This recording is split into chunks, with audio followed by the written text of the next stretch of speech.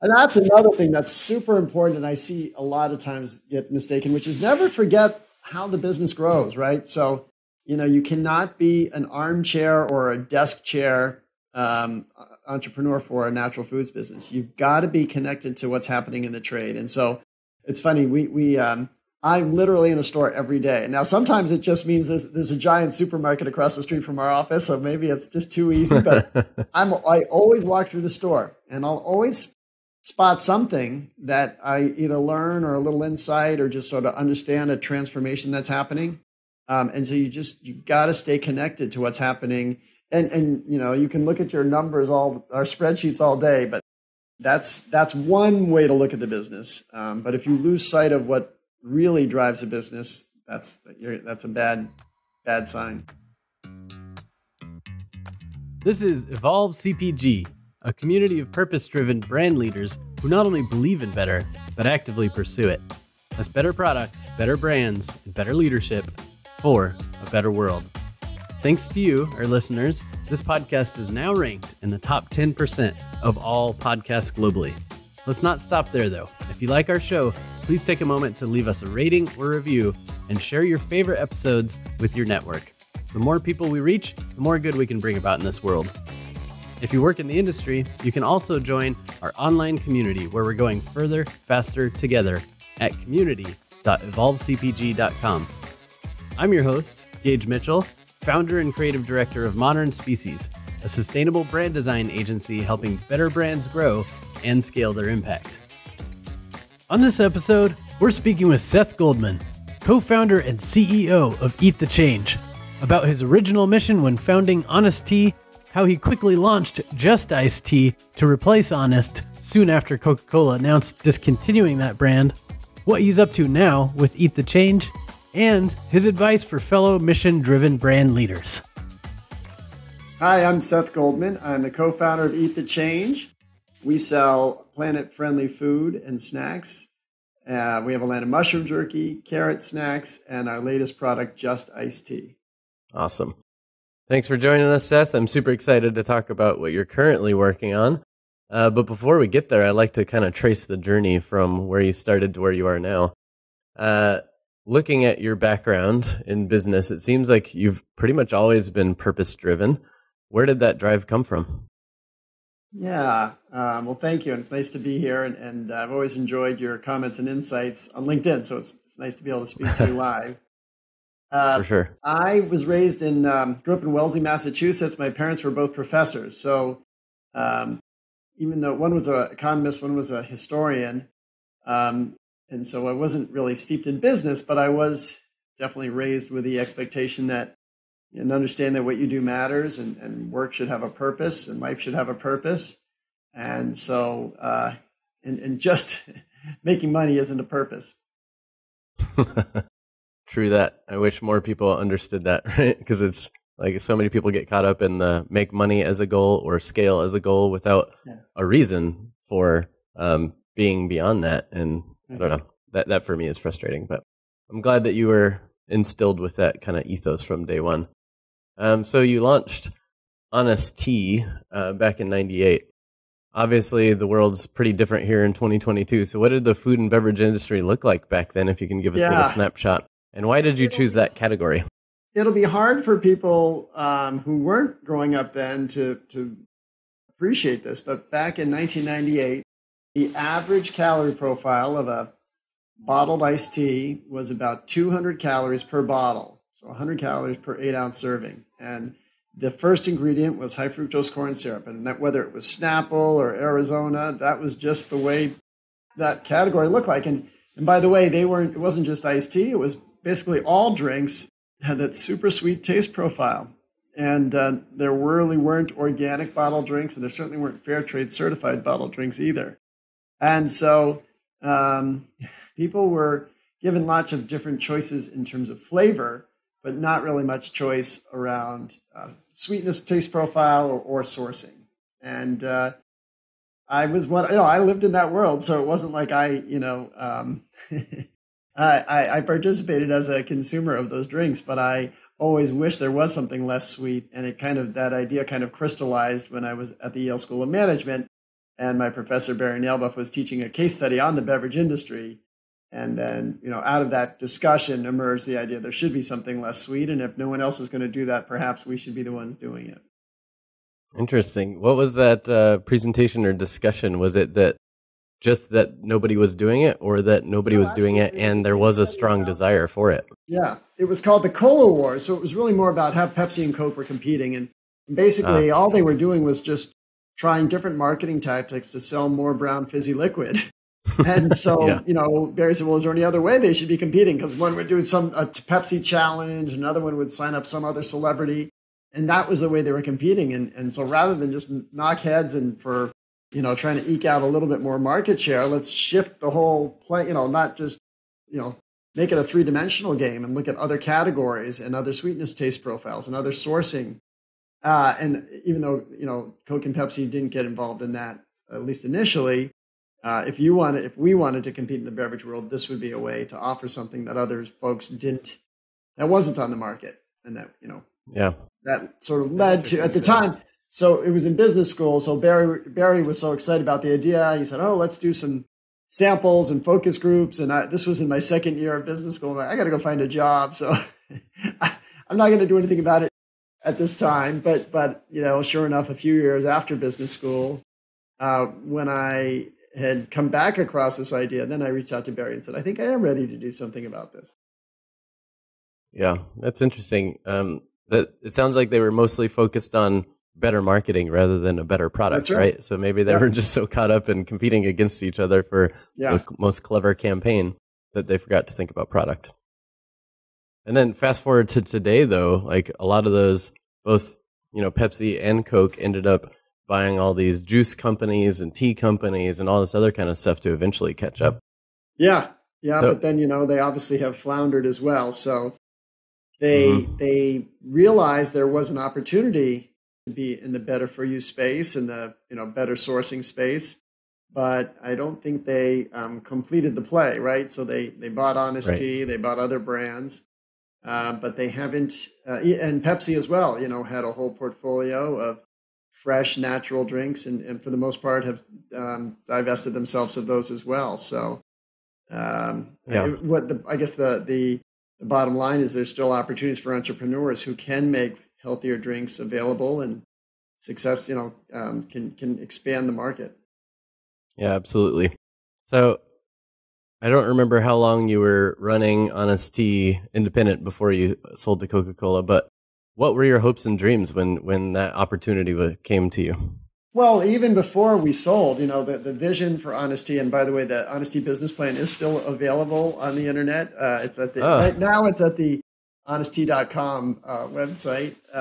And the vision was always to democratize healthier drinks, to make them available to people everywhere, not just to the healthy and wealthy, not just to the coasts or the natural food stores. And so a lot of that transpired through our transaction with Coca-Cola. We expanded from being in 15,000 stores to 150,000 stores. And we got to, and are still, you'll see Honest Kids, our organic drink line, carried in places like Wendy's and Subway and McDonald's and Chick-fil-A. So we definitely did expand the availability of organic drinks. So that makes sense. Yes, in a way, those dreams were realized. And even, what we did with Honest Tea was impactful. I mean, obviously it's sad, even tragic that Coke is discontinuing Honest Tea.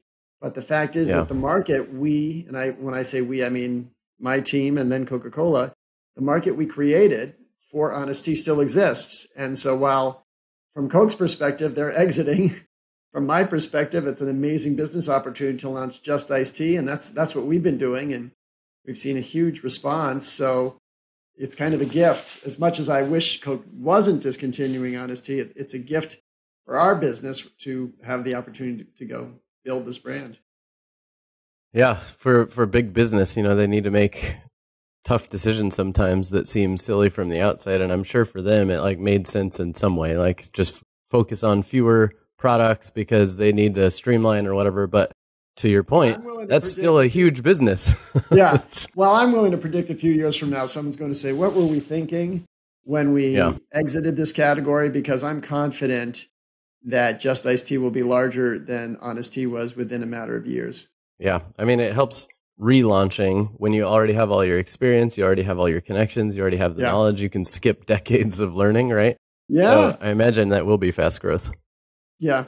Yeah. We're having a lot of fun, and it is nice to, there was a lot of fear when we were building Honest Tea, just because we had no clue, and we were always sort of just on the bubble of going out of business.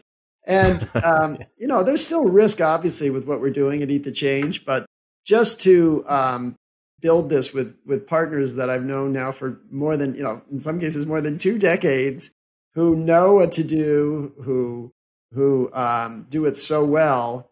And to bring in new people who have fresh energy as well. It's just it really has been a joyful process. We just completed a first sales blitz in New York City this week with our distributor. So this distributor is called Big Geyser, and I initially worked with the founder of Big Geyser, and now his son is the CEO. And it's cool. Just, it is a, for him to continue the work, the legacy his father began is a joy for him. And for me to build the partnership we had with them is wonderful. And so there's no, we're not wringing our hands and mourning the loss of Honest Tea. We're building the next great brand. Yeah, exactly. So one of the things that struck me about this whole case study or story was you were, one of the original kind of mission-driven companies in this space, and then you get scooped up by Big Food, which a lot of companies have over the years. And the idea, to some degree, is that great, now we can integrate some of this mission into Big Food, and Big Food can help us further our mission, right? But then what we see here with this Coca-Cola case study is that as soon as times get tough or they need to narrow their portfolio, they drop a product line, not even thinking about their mission, right? So it's kind of this idea of, can you still continue a mission-driven business even in a big food business? So I'm curious, since you're so mission-driven, do you think, having experienced all this now, would you sell another brand to Big Food? Well, there's no question it's a setback when Coke discontinues an organic fair trade brand, because it shows it didn't successfully penetrate.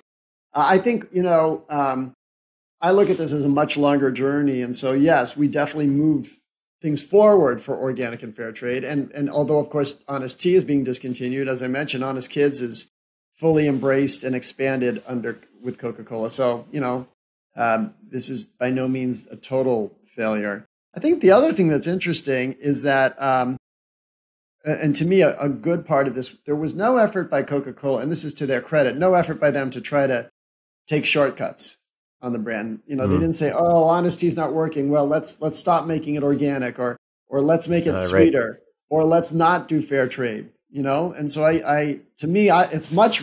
What would have been the most painful experience would have been if they started making those kind of cuts to Honest Tea. Then I would have felt really sad. So instead, they just said, we can't build this brand as it is created, and we're going to just step away from it. And obviously, like I said, it's an opportunity for us. In terms of whether we would sell, I can't even contemplate that. And I'm certainly not building this with the desire to sell it off. What I'm doing is trying to create something valuable. And one of my most wise board members told me back when we were building Honest Tea in the early 2000s. He said, "Build a brand like you're always going to own it, and make every decision that you'll be proud of today as you would 10 years from now, or even if your children owned it.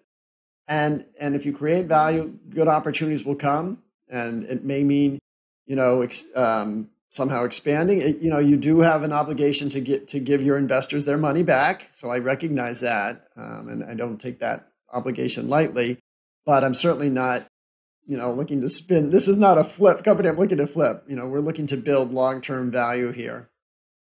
Yeah, and that is sadly what a lot of people, I think, in the CPG space come into thinking is, I'm going to come in, build a brand, grow it across 5 or 10 years, and then exit. And that is their game plan, right? But to your point, especially if it's a mission-driven business, if you run it as though that's not the game plan, that maybe any selling or acquisition or investment is just to further the mission, but not to exit, then you're probably going to build a brand with more integrity.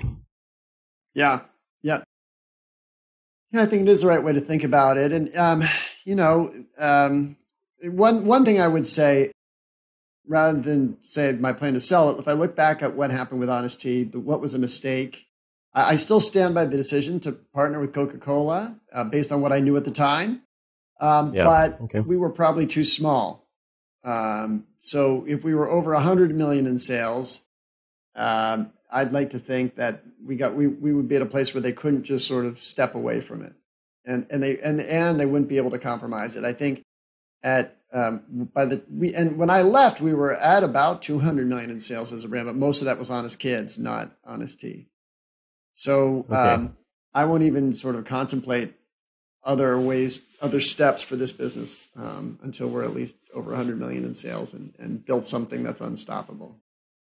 Okay. Yeah, that's an interesting perspective. And I did like what you talked about too, about how, they didn't necessarily, while owning the brand, try to cut corners. Cause I hear what you're saying there. Like, not only is it hard to be this tiny brand in a big business, but then to hand off your business to a big brand and watch them kind of erode what you originally created has to be, and I've seen that more heartbreaking than see it go away. Yeah. Yeah. So I saw that with like Odwalla, because, since I was inside the building at Coca-Cola, I sat in on some Odwalla meetings and they were just painful to see how they would chip away at what the brand really, what its origins, what its spirit was. And, like I say, I'm proud or thankful that never happened with Honest Tea. Yeah, it is great. Yeah, so that's a good perspective. And, I was thinking of it as maybe you can't maintain mission within big food to some degree, but to your point, the mission was maintained, but at a certain point, they just couldn't justify continuing it. And that's okay, because like you said, it created space for you or other entrepreneurs to come in and fill that gap. And that's fine if big food needs to justify their product line just based on their own business needs at the moment. And let's not, like I say, let's not overlook the continuing impact of Honest Kids. So Honest Kids, which is, well over several $100 million brand, just putting Honest Kids alone, we've launched that in McDonald's, as I said, as a permanent menu item. And so they're selling over, 200 million units of Honest Kids in McDonald's. And that drink, which is a 35 calorie juice box, or juice drink box, replaced a product that was at 80 calories. And so they're alone, just selling Honest Kids McDonald's has removed over 1 billion calories from the American diet. So that's a real impact for both Coca-Cola and McDonald's that they should be proud of. And of course, when you expand it even more, there's real impact happening. So there are encouraging things happening despite setbacks. Yeah, that makes sense. Out of curiosity, did you launch Honest Kids before the acquisition, or was that developed? We launched that in about 2006, and then Coke invested in 2008, and they bought the company in 2011. And by the way, another good example. So with Honest Kids, when we launched Honest Kids, we initially sweetened it with cane sugar, organic cane sugar. But when we started working with Coca-Cola and we looked at their supply chain, we realized we could take sugar cane out and sweeten it only with organic fruit juice concentrate. Now, technically, the optics on the label are the same. The calories are the calories. But from when you look at the ingredient panel, to only have fruit juice in there and no sugar, no cane sugar added, that's, once again, that's a positive step. And that happened because of Coke's capabilities. Yeah, that's a great story too. Yeah. So speaking of Honest Kids, though, Honest Kids is continuing. So as you've started launching Just Iced Tea to replace Honest Tea, do you foresee a Just Iced Tea for Kids line? Well, no. I look, we wouldn't have launched Just Iced Tea if Honest Tea were still around, and Honest Kids is still around. So I have no desire to go compete against a product that's already in the market. What we have done that I am excited about is we've launched our own Cosmic Carrot Chews at Eat the Change. So these are what I had always thought was it would be great to have a snack that could go in a kid's lunchbox that's analogous to Honest Kids. So Honest Kids, a healthier, lower calorie drink that parents like and kids like. What would be the snack version of that? And what we did was we found a way to make carrots delicious and fun and yet still be carrots. So our Cosmic Carrot Chews are carrot snacks for kids that are made with whole carrots. There's a full serving of carrots in every pouch. They have all the vitamin A and nutritional and fiber of a carrot, but it's in a way that's chewy and fun for a kid. Yeah. So was that the original idea when launching the Carrot Chews? Was exactly that? You just wanted to get back into the kids space and have something healthy for kids? Okay. Absolutely. Yeah. So with Eat the Change, so your current business model, you have the Carrot Chews, you have mushroom jerky, and now you're kind of wrapping the Just Iced Tea under that. So can you talk a little bit about what you envision for this phase of business with Eat the Change, and then you've got different product lines and different brands under that? Yeah, so what Eat the Change really is it's a brand that embraces the notion that what we eat matters. What we eat is our single biggest footprint on the planet environmentally. And so let's make sure people have choices that are as planet friendly as possible. And by that, I mean organic certified, all plant-based, low water footprint, and then let's also support biodiversity. And so we exclude in our recipes the 6 most common crops, meaning no corn, soy, wheat, potatoes, rice, or sugarcane. And so certainly mushrooms was the first product line we brought out. Mushrooms are very environmentally efficient. They can grow on waste. They only require 40 gallons of water to make a pound of mushrooms. In contrast, almonds require 1,900 gallons of water to make a pound of almonds, so dramatically different. And they're nutrient dense, of course. And then our next product line, the carrots. Carrots only require 20 gallons of water to make a pound of carrots, so also nutrient dense and environmentally efficient. And then tea leaves.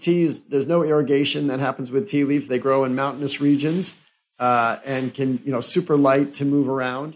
And so for us, we didn't set out with bottled tea in our plan, but when Coke shared the news about discontinuing honest tea, we realized we could do this very quickly and it fit within our charter. So do you plan with Eat the Change to continue having kind of sub-brands within Eat the Change? Because I think if I'm understanding correctly, the carrots and mushrooms are under the brand Eat the Change, right? But now Just Iced Tea it's a different brand. Yeah, well, it didn't make sense to put a bottled tea under the name Eat the Change because it's a drink. Yeah. So, drink but the we change. are going to be, we are taking steps, and we have trademarked that, by the way. But we are taking steps to integrate the two. So you'll start seeing the logo behind me. That'll start appearing on the caps of Just Iced Tea to help people understand that they're all one family of products. Okay. So I like that you were kind of focusing on the ingredients or, crops or whatever that are healthy, nutrient dense, and better for the environment. So are there any other current crops that you have in your mind right now that you'd love to create a product line around? Oh, yeah. No, there's a lot. I mean, so right now we've got to sell what we made. We my co-founder, Chef Spike Mendelsohn, is an amazing innovator and chef. And so he's in the kitchen working on all kinds of amazing things. But we've got to sell the mushrooms, sell the carrots, and sell the tea. That's, this 3 product lines, well, technically 4 because we now have adult carrots. So 4 product lines is a lot of product lines for a company that's only a few years old and just growing. So we got to sell those first, but we've got a whole list of other directions we can go once those sell. Yeah, the 3 product lines, but not only that, but you're kind of in 3 different categories too, like 3 different spaces in the retail store. So how are you overcoming that challenge of not being able to have a bunch of stuff in snacks, for example, but you got drinks, snacks, jerky, kids food, adult food. It's in general, though, it is the same buyer. So we'll go to a sales meeting with, even if it's Whole Foods or Sprouts, and we'll be able to talk about a whole product line to them. We don't just have to say, I got to go meet with the drink buyer, and I'm going to go meet with the, snack buyer. In a large chain like a Wegmans or Giant, they'll say, well, we're the natural foods buyer, and we can deal with it there. So, and then, of course, the goal is to be able to promote together. You'd love to see an end cap on the end of an aisle in a grocery store that has the drinks and the snacks, right? Sort of cross-merchandising. And certainly we'll be making our efforts on marketing to do that. As we talk about, every year we have a whole campaign during Earth Month, the Incredible Planet Challenge, where we encourage people to make planet-friendly choices. And obviously we'll be able to emphasize drinks and snacks at the same time. Yeah, okay. That's interesting. hadn't thought about the efficiencies of selling into the store, but then eventually you can also have efficiencies in selling to the consumers, but through end caps and other things like that too. And one of the things I'm so lucky with here is that so we have 16 employees at Eat the Change. 9 of them worked with me at Honest Tea. And so I've got a team of folks who know how to bring these products to market. And they have relationships, all through the supply chain as well. So they're able to leverage those relationships to sell in, and maybe the buyer they worked with, 5 years ago, maybe that was a beverage person 5 years ago. Now maybe it's a snack person. So these relationships help too. Yeah. So I think there was a little bit of a gap between when you kind of left Coca-Cola and started Eat the Change, and you were kind of just being an advisor, I think, sitting on boards for other brands and stuff. So why not just kind of continue down that path of advising and sitting on boards and investing? Why did you decide to get into the dirty work and the difficult work again of being an entrepreneur again? So it wasn't too much of a gap. So what happened was in 2015, I started to split my time, half my time with Beyond Meat and half my time with Honest Tea. And I did that through 2019. At the end or the beginning of 2020, I stopped my work with Honest Tea and I shifted from being executive chair of Beyond Meat to becoming chair of the board, which I still hold that role. And so then basically from, we launched Eat the Change in July of 2020. So there really wasn't that much of a transitional period. I also got involved with Plant Burger, a startup restaurant chain, and which I'm still a co-founder of. But for me, and I like I said, I continue to enjoy my role as chair of the board of Beyond Meat, but I love being in the arena. I love, being the one building the business. I'm still happy to give advice where it's appropriate and input. And as I said, I'm deeply engaged with Beyond Meat, but rather than sit on boards and be sort of a passive influencer, I would like to be the one acting. And I got to say, partially because of the team we have is so many great people. This has just been such a joyful experience to bring together this amazing group of people. People I really love seeing. Like I do get a little spring in my step every day. I walk into the office and able to just see people who are extremely competent, but also who really believe in what we're doing, treat each other with respect, people I'm proud to call friends, and to have the opportunity to work with them every day it's a gift. So I don't think I would have that same sense of joy if I were just advising versus really acting and making it happen. And then, obviously I believe in what we're doing. I think the work here is important. I think America's diet is in desperate need of addressing. Our planet is in serious need. And I don't want to be a passenger on our planet. I want to be an actor. I want to be able to hopefully make an impact, or at least show my both children, and if I someday have grandchildren, to say, just like I learned from my parents, you're not a passenger. You're expected to play a role here. Yeah, that's a really cool way of looking at it, not just being a passenger, but getting involved. Like for me, that's always been a big part of why I build community like Evolve CPG or through design associations or food community or whatever, is because whenever I'm in a place, if I want community to exist, I can just sit there and be hopeful that it'll become a thing, or I can get involved and actually help make it happen, right? So it's that same kind of idea. Yeah. Why be a passenger and wait for someone else to do it? If you can contribute to that change, it's almost your responsibility to jump in and do it, right? For sure. So what kind of advice would you give for other mission-driven kind of brands or entrepreneurs who are out there just hustling, fighting the good fight, trying to bring their brands to the marketplace, trying to compete, trying to fundraise? There's so many challenges of being mission-driven. It's definitely harder to do it this way. So what advice would you give to others following in your footsteps? Well, first of all, I really would focus on that point of differentiation. As you noted, it's super competitive. And so you can't just come to market with another Me Too product. Now, you could argue, well, Just Iced Tea is very similar to Honest Tea. And it is, but Honest Tea is going away. And so without Honest Tea in the market, there isn't another product like it. So that's why I say it's a little bit of a gift for us to be able to go after a well-established market But in general, the mushroom jerky and the carrot jerky, those are much more unique. There really aren't products like those out there. And so you've got to make sure what you're bringing out has a reason to get on the shelf. It can't. And I wish I could say, well, taste alone is enough. Taste is important, but you can't just say I've got a better tasting salsa, because Lord knows there's hundreds of salsa brands out there. So you've got to have a different approach that justifies you being on the shelf.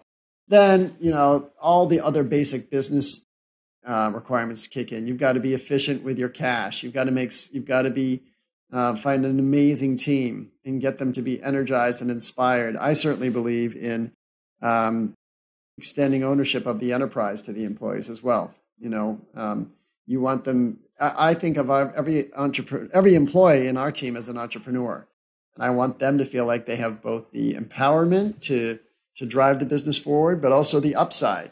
So they have a stake in the company's future, meaning that if something good happens in the future, they benefit from that. And so I think that's critical as well. I didn't realize that about Eat the Change, but I love that. So is Eat the Change somehow like employee owned, or do you just give them stock options? Like, how does that work? Stock options. Yeah. Every employee who's with us for more than 12 months has stock options. And if the past is any representation of the future, certainly at Honest Tea and Beyond Meat, our employees who built the business benefited greatly from, the outcomes. That's amazing. Yeah. That's, I think, so powerful, because so many businesses get caught up in this system of employees are just kind of cogs in the wheel, and the only people who get the benefit when an exit happens or anything like that are the few people at the top, or the investors, not the people who actually put the work in to build that brand and make it relevant and grow it, right? So I think that's really beautiful. Well, and you want to, going back to what I said earlier about being efficient with resources, when people feel like they're making decisions, like they're spending their own money, they make, I'd say better decisions. So I mentioned we were up in New York for this earlier this week doing this crew drive. Well, we all shared hotel rooms. It's like, that seems a little old for people in their, mature professional people to have to share hotel rooms. But well, look, if I were traveling with my family, I wouldn't be getting a room for everybody. So, you just, at least they may not love the idea of sharing hotel rooms, but they understand this is what we do to help get us to become a profitable business. That's cool. I think that also speaks to not just the being efficient with your cash, but also your willingness to, like you said before, just jump into the action and be part of the team rather than above the team. Like I've seen you at trade shows hustling. I see you posting pictures of you go doing store visits, like all this kind of stuff that maybe some founders, especially if this isn't your first business, might let the other team members do, right? But you're in there in the mix doing all the same work. No, it's funny because so even in New York, we had this, our head count got thrown off because someone wasn't able to make it. So we had an odd number and that means someone's not going to share a hotel room. And I'm like, well, I said, it's not going to be me. I can't be the one, I can't ask other people to make these sacrifices if I'm not doing that myself.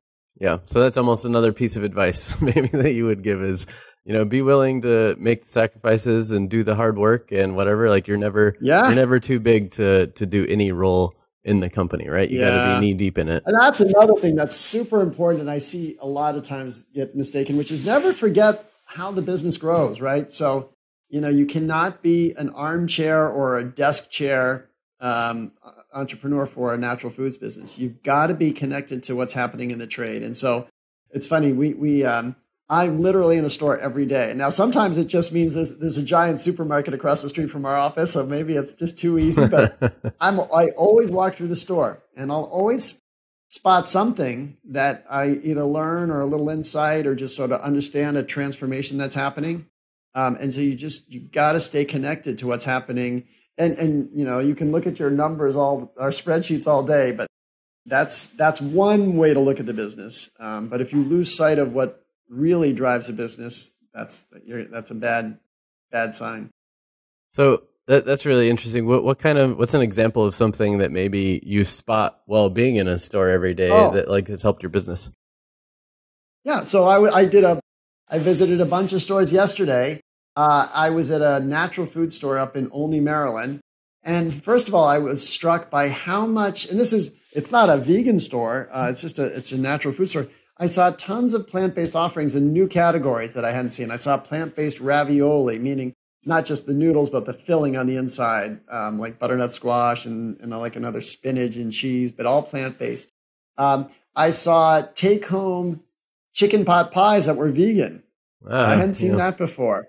And so it just helped me understand that these stores are now making everyday offerings, and they're not just for vegan people. These were merchandise right alongside the animal-based pot pies.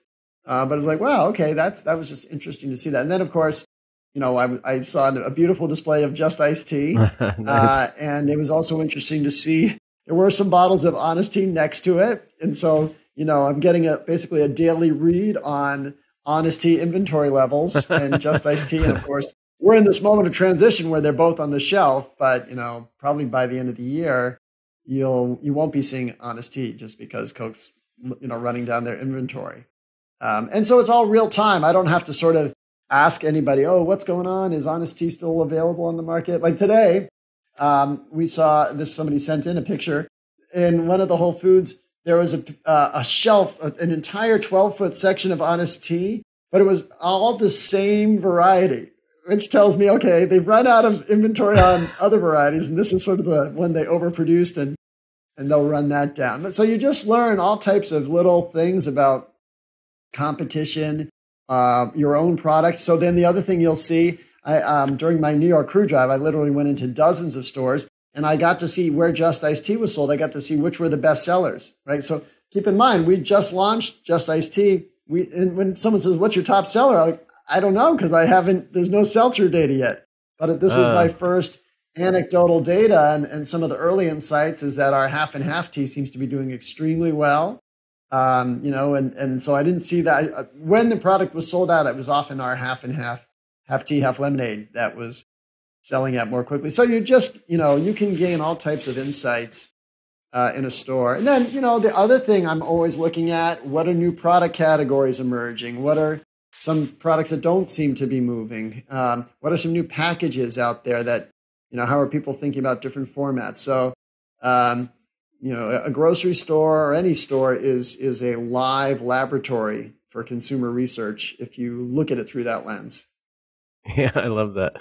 And I'm not sure how long the delay is, but so many people just wait for like spends data or consumer insights reports or whatever to come out. But by the time those come out, you're a year or two behind the game, right? Exactly. Yes. Spins data, any of that data is historical. It's not future oriented. Yeah. So you've got to make sure, we do obviously pay attention to those trends, but, being in the trade gives you a sense of what's happening now and where things might be headed. Yeah. So speaking of that, with your kind of experience doing these store visits and just being kind of in the field and seeing what's going on, are you seeing strong differences depending on region? For example, if you're in a store in the Northeast and you're seeing one product that's kind of selling through faster, if you flew out to the West Coast, would a different product be selling faster, or do you find that it's like kind of common across the country? So with the tea, it's still too early. I mean, historically, bottled tea is more of a Northeast drink. We sold, for Honest Tea, we sold more Honest Tea in New York City than we did in the entire state of California. Oh, wow. But that said, there'll be varieties. Certainly green teas sell better out west, whereas like a black tea is more popular in the Northeast, and that's probably some cultural, traditions associated with that. In terms of the other snacks, like the carrots, it's funny, we have seen so in the East, our sour cherry berry is our top seller for the kids line, but the mango is more popular out west. So yeah, there's some flavor differences. Oh, that's cool. And I don't even know what the explanation is, but there are regional differences for sure. I mean, I guess based on what you were just talking about, both of those make sense because, maybe green tea comes in more from Asia, hits the West Coast, and then kind of filters through out to the East Coast. So like more of the Asian food influence is going to be stronger there, whereas in the East is going to be more of like Britain and Europe's influence. Yeah. It could also just be the health. Green tea certainly has more of a health perception. You have more of a healthy food culture, sort of in the West into Colorado. Yeah, that makes sense. Okay, so, you've been in the business for a while. You've been part of some really influential brands and companies, and now you're, diving in with more and more products. So since you have such a good understanding of the market and you're tapping in day to day in store tours and everything, what would you say the future of food looks like? Well, here's this is one thing I've been learning just over the past few months that kind of surprised me, because I had assumed, so much of the internet was going to play a much larger role, e-commerce, and we have a snack company. And so finally I'm like, I don't have to worry about shipping bottles through, over, e-commerce or with Beyond Meat, having to worry about ice packs. We've just dipped a toe in the water on e-commerce. We're on, we do our own Shopify site and we're on Amazon. But I've talked to enough other colleagues in the snack world, and it feels like no one's really making profitable business through e-commerce. And so, because if we were talking maybe 2 years ago, someone said, 90% or 50% of sales is going to happen through e-commerce. Yeah. I'm not convinced that's the case. And so I actually do see a little bit of a resurgence for brick and mortar now. Like people are still, now they could still be buying it through Instacart or, have their food delivered. But I actually think brick and mortar grocery is still going to play an important role in shaping our diets and shaping what happens. The other thing that this is just one of my takeaways from our crew drive in New York this week that really surprised me. In food service, the buyers have much more influence these days. So we were going and meeting with a lot of office cafeterias. And what I consistently heard is these office cafeterias do not want plastic bottles. And of course, because Just Ice sees in a glass bottle, it was good news for me. But I was really struck. So these are, like the client may be a bank, and they just say, we want only glass bottles or only metal cans for our drink offerings. And so even though plastic is cheaper for the companies, I think there is going to continue to be a move away from plastic containers. And so that's interesting. You'll hear environmentalists, or you'll hear a debate about the environmental merits of glass versus plastic versus aluminum. But from the shopper perception, from the consumer perception, plastic is actually in a challenged area right now. And I'm thankful that's not something we anticipate going into as a package. Yeah, I know that with Just Iced Tea, you made the decision to go into glass again, right? So that makes sense. Right. But what I wasn't aware of, I know that's the right decision from a sustainability, even though it is heavier, more fragile, whatever. It's just more infinitely recyclable, better for the environment, et cetera. But I didn't think that food service or corporate offices would be thinking about that as well. Do you think for them, were they saying it's because their employees or their customers are demanding no plastic, like you're saying? Yeah. Or is it part of their corporate sustainability stuff to try to reduce their own waste? Absolutely. Okay. Yeah, that was what we kept hearing from the food service managers. Sustainability is really important. And so, what happens, you'll get a big company, maybe even, like I said, it could have a bank or someone who has this commitment to being, planet carbon neutral or by 2025 or something. And so they're looking at everything. And as part of that, it's a move away from plastic. And to me, like I said, I could debate either side of the package thing, but from my perspective, that's a wonderful change, because what Eat the Change itself, the phrase Eat the Change, it's a call to action. It's a call to accountability and a call to empowerment. It means that every consumption decision we make has an impact. And so what it means is these customers are thinking about the impact of their choices. And to me, that's a very encouraging trend. Yeah, I love that. It's been a long time coming, right? A lot of brands like your own, Honest Tea or others have been working at this for decades. Yeah. So, and it obviously in the super green category, there's been demand there, but it's nice to see that the demand is expanding further and further into the mainstream. So that's really encouraging. Another trend you've been pretty involved with, maybe your entire career. I'm not sure if you've ever done any actual animal-based products, but plant-based. So we've been hearing a lot about plant-based being one of the fastest growing trends during the pandemic. And then there's also been talk of some of the plant-based options out there. are starting to sink a little bit in sales growth, but others are still continuing to grow pretty fast. But what do you feel like is the future for plant-based foods? Yeah. Well, as you know, there are some ups and downs, but when you look at it in a much longer lens, not longer, even a 10-year lens, 10 years ago, Beyond Meat was doing less than $1 million in sales. This year, it'll do over $400 million in sales. So I'd sign up for that kind of opportunity any day. And I think that this category, 6 years ago, the Beyond Burger just was launched. And so now you look at every major grocery store now has plant-based offerings in the meat section of the store. So we've created a whole new category. And the goal is not to make everybody vegan. The goal is to get everyone to have a few more plant-based meals per week. And I feel like that's happening. I feel like restaurant chains are also moving in that direction.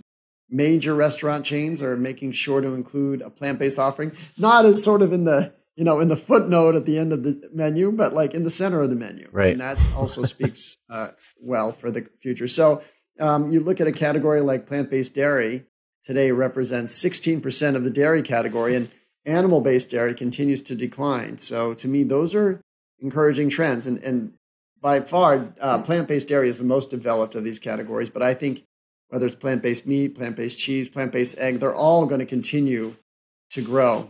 So I whether it's for environmental reasons or nutritional reasons or in just humane reasons, I think all of the above will continue to drive interest in plant-based options. Wonderful. So I know Eat the Change is probably a little bit further distributed right now than Just Iced Tea, since Just Iced Tea is just hitting shelves. But where can people find your products right now? Yeah. So the Just Iced Tea is launched in Sprouts nationally. It'll be in Whole Foods nationally in about a week or two. Our mushroom snacks are in the Whole Foods stores in Whole Foods Mid-Atlantic and Whole Foods NorCal. Our carrot snacks are available in Sprouts nationally, and they'll be expanding into Whole Foods over the course of next month. So we'll see them there.